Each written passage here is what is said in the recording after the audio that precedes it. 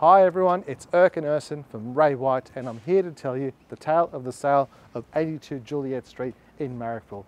It was a completely unrenovated home being offered for the first time in over 40 years. It offered 3 bedrooms, 1 bathroom with rear lane access on about 208 square metres of land. It was extremely popular. It was all about location with this house and how much potential it offered. We showed 187 groups through the home, sent out 54 contracts and had 22 buyers register for the auction. 5 of them acted their bid and the property sold for $1,670,000. If you're looking at buying or selling in the Inner West at the moment, please call me anytime.